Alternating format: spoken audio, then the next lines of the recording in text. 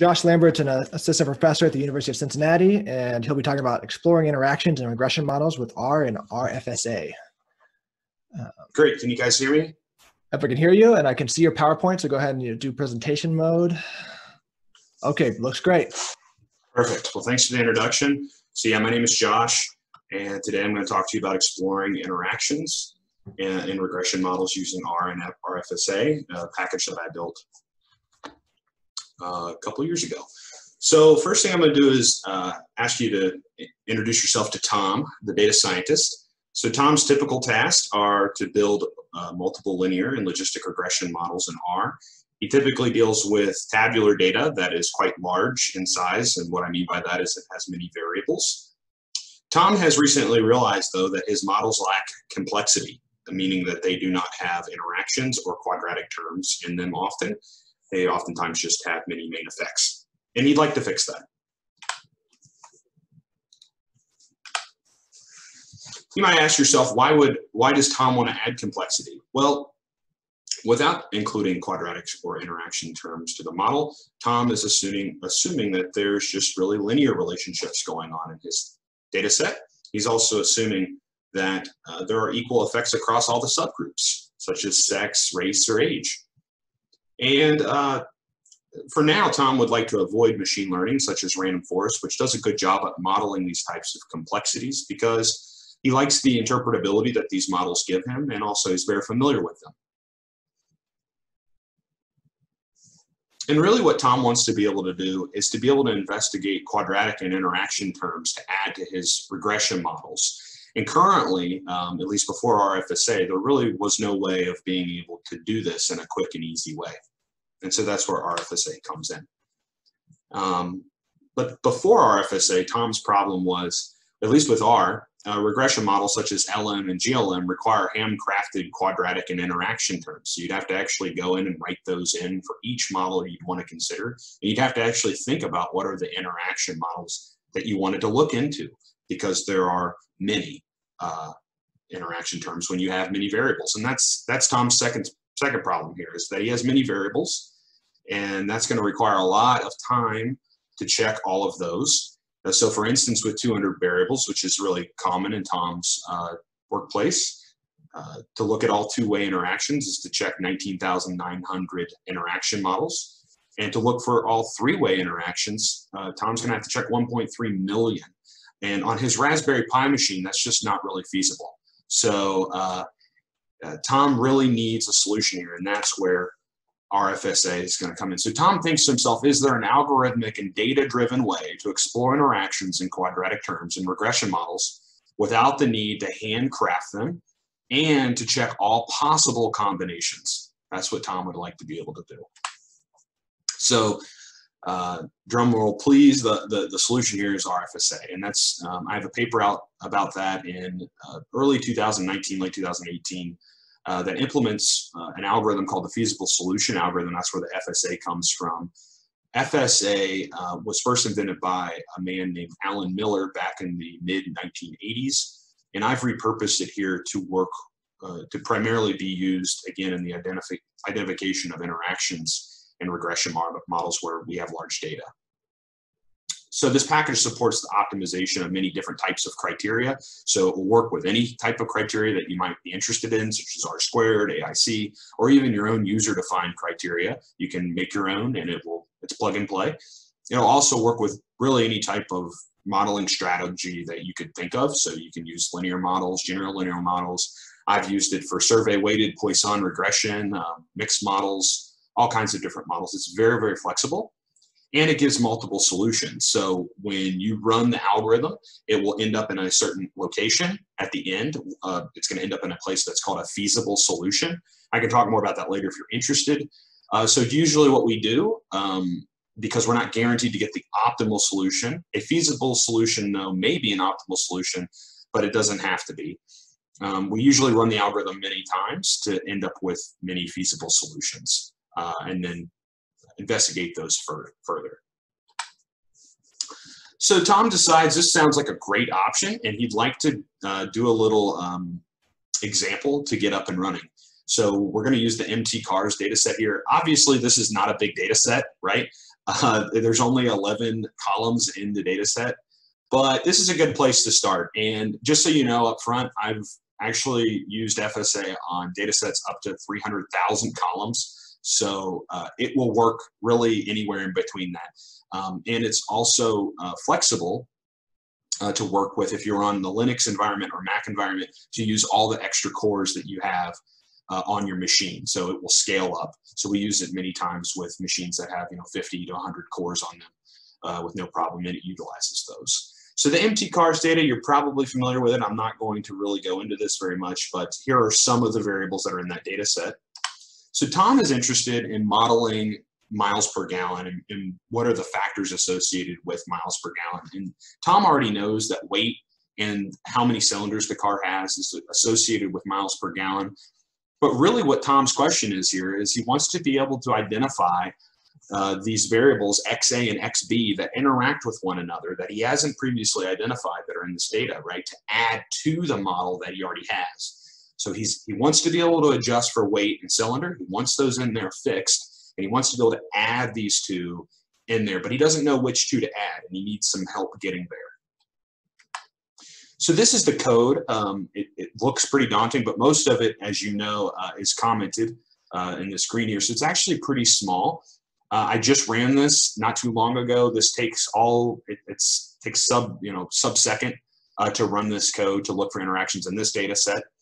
And actually, I ran it for a data set that had 300 columns in it, and it took about 50 seconds to run to look for three-way interactions. So it's very fast for all types of different models. So basically what you put in here is you put in, first off, what is Tom's base model? So Tom's base model is this weight and cylinder model with miles per gallon. You plug in your data, you tell it what is the function that you're going to use to fit the models to. That's LM. You can plug in whatever you'd like here. You can use GLM, anything else. As long as it takes a formula function, you can use that. Fix var, this is what we want to fix into all of the models that we're going to consider when checking for interactions. So in every model I'm going to check interactions for, I always want weight and cylinder to be in those models. I want to look for interactions of size 2.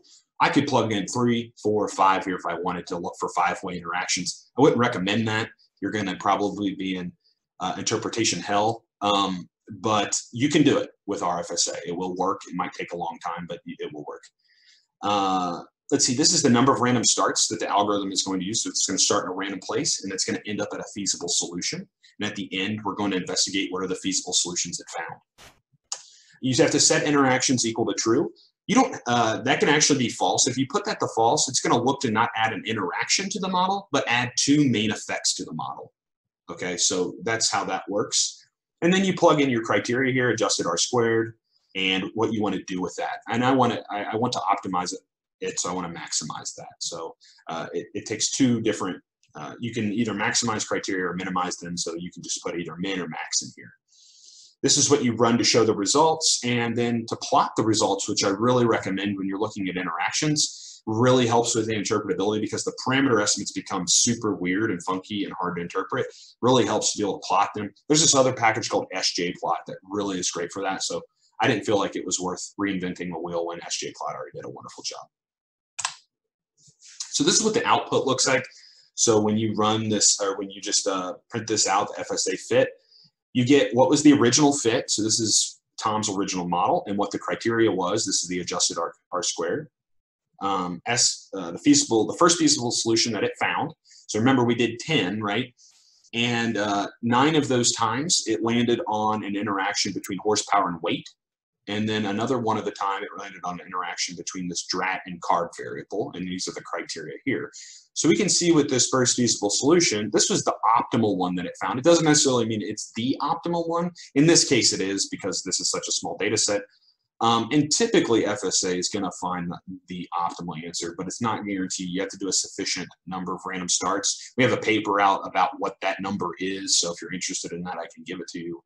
But you can see that the criteria is considerably better over the original, Tom's original fit. So like I said, plotting these interactions is really helpful. That's where sjplot comes in. And you can see easily here that this is an interaction, right? This is textbook interaction. And you could get into the interpretation of this if you'd like. I'm not going to for this slide, but if you go back and set m equals to 3 and then do the plot, you're going to see things that kind of look along these lines for interactions, which again kind of gives you even more insight and nuance into the types of interpretations you can find with your data. So next I want to take it one step further. So we talked about linear regression in kind of a small data set. This next, for the remaining amount of time, I'm going to kind of jump through how you would do this with something else that isn't so simple, such as linear models, but something more like linear mixed effect models. So out of the box, FSA does not work with linear mixed effects models, but you can write easy wrapper functions to make it work. So I actually had somebody recently get in contact with me from one of the oceanic agencies, and they do a lot of mixed effect modeling out there, and so they wanted to know if they could use rFSA to look for interactions in their mixed effect models. So I helped them with doing that using a little example here, which I'm going to show you. So one other thing you need, though, in order to be able to do this is the random component of the linear effects model has to be determined beforehand before you proceed on. That has to happen. If you don't know that, there's no way currently with FSA to do model selection on both the random and the fixed part of the linear effects model. So you have to know that random component first. So this little example, it's the dragon intelligence example. I kind of stole this from this website here. But really what this person, this investigator, wants to be able to do is they're training dragons, and they want to know what are the things that go into dragon intelligence. And they go out and collect specimens from dragons to measure the genetic expression of 100 commonly studied genes. And they also get a number of fixed factors, and they're randomly kind of gathering these dragons from different mountainsides. And they want to basically include a random effect, do a mixed model where they have a random effect for mountain range.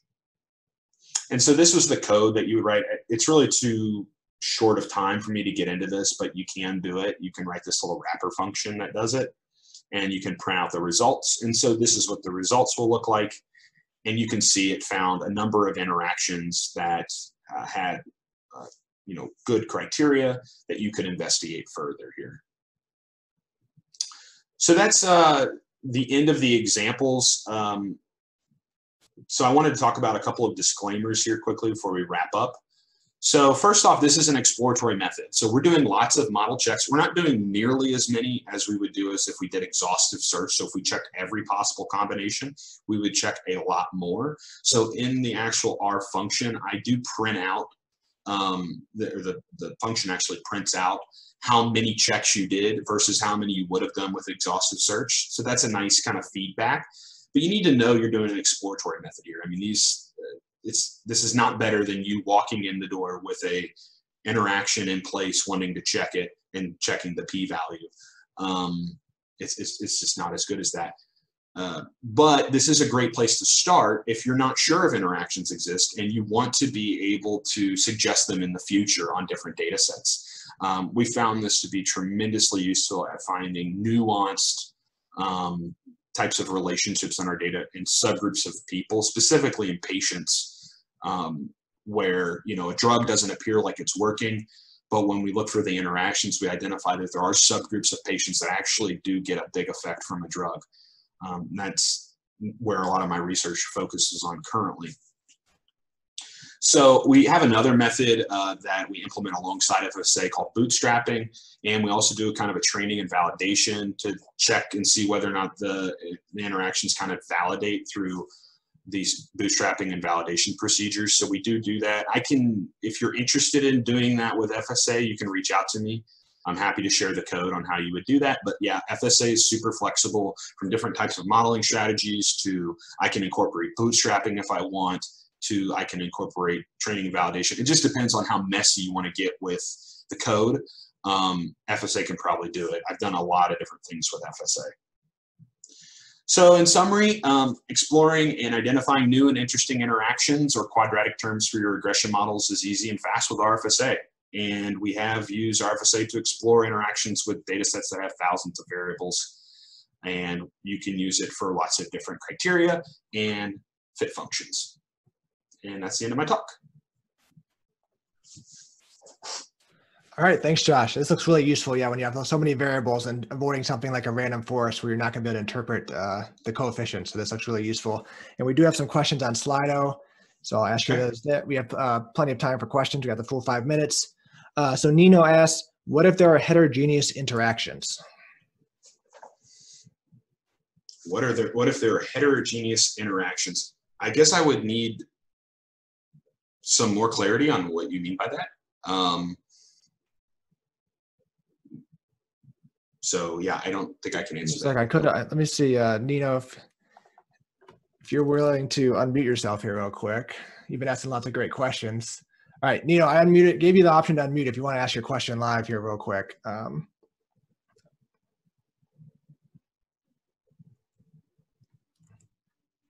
Okay, he may have stepped away. So let's go to the next question.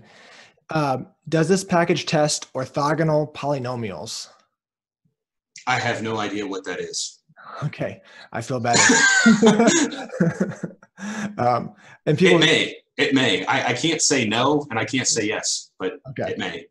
Okay, great. And for those people who have asked questions, you can follow up in Slido with more explanation. We have plenty of time. Okay, so this question says, is there a way to use the rFSA package with the Bayesian model selection presented earlier? Yeah, I was thinking that exact same thing. So I think that would be a perfect collaboration, in the future, Thomas. So once your package is ready to go, maybe we could look at a way of trying to marry the two in some way. I think that has been the biggest ding on FSA so far, is how do I know which one of these models that you're getting that are feasible are in fact the best model to use, and which one should I prefer over another. And so, yeah, it'd be really great. Okay, great. I have a few questions, but while I ask those, people feel free to add more to Slido. So one is, the models that your program puts out are more interpretable than random forest, but how well do they do as far as, like, if you wanted to do predictive analytics, do you lose much when you compared to, say, doing a random forest when you're trying to do predictive power? Yeah, I think that's a great question. So we've done a lot of different projects that have involved predictive modeling in the past. I have specifically, and it depends on how many interactions you want to be able to add. So if you're willing to add 3, 4, 5 interactions to a regression model and deal with the interpretability of all that and the potential mess that may come along with that, then yes, it can definitely outperform random forest and give you a lot more interpretable things, depending on the setting, of course. Typically what we would do in that place is we would do both and then really look to see if there's really a difference. And if there's not a difference, we'd probably prefer the regression model because it has, again, kind of a superior interpretation. Although there's a lot of methods out there right now for interpreting machine learning models. And so there's actually a lot of really great books out there about that. So I can't dismiss it, but yeah, I think that this is really a great tool for being able to add some complexity to your regression models and be able to probably get closer to a lot of the machine learning work that's out there. Great answer. Okay, we got to follow up on orthogonal polynomials. Orthogonal polynomials are made in R via the poly function, P-O-L-Y, parentheses. So it may. Again, I would have to look more into what that function does and see how it works. But off the top of my head, I would say it probably doesn't work out of the box, but you could probably do some hacking to get it to work. Okay, great. So I forgot to disable the chat. So we have a question in the chat. It's disabled now, but so Mukul asks, what advantages does rFSA have over all possible regressions? Well, I think there's a lot of advantages. So first off, when you're fitting models such as linear mixed models with large data sets, we all know that can sometimes take some time to just fit one model. So if you're wanting to investigate interactions in those types of models, checking all possible combinations is just not something you can do or something you'd want to do. Unless you have access to a really big resource, maybe you could write that code. So I think one of the things is it saves you computationally. The second thing is it's a really great function in terms of just being able to quickly kind of get in and get some answers out without having to write up a bunch of code for each example, each thing that you want to be able to do. So we actually have a Shiny app that is even easier. You can upload your data to, and you can build your regression model right in the Shiny app and look for interactions if you don't even know how to use R. So that's been really useful for some people in the past who don't want to get and use R. So yeah, those would be some of the reasons why I would say rFSA would be useful over doing complete enumeration. If you can do that, I would say great, go for it. Although you're going to be checking a lot more models, so you might really worry about something like multiple comparisons in that type of scenario versus, like for instance, in what I had done earlier, where I looked at the and you can't see this now because I stopped sharing my screen, but with the 100 variables, and I checked all three-way interactions, or not all three, but I used FSA to look for three-way interactions. I only did 17,000 model fits versus what I would need to do, which was 1.3 million to get to about 5 or 6 feasible solutions. So it saves a lot of computation. It saves a lot of model checks. So yeah. Okay, great answer. Okay. Thanks so much, everyone, for the questions. Thanks to speakers, Thomas, Erica, and Josh. Thank you. So that's the end of our the modeling session. So we're going to take a 20-minute break here. We'll be back at 2:25 p.m. for our final session of the day on communication. So hope to see you there.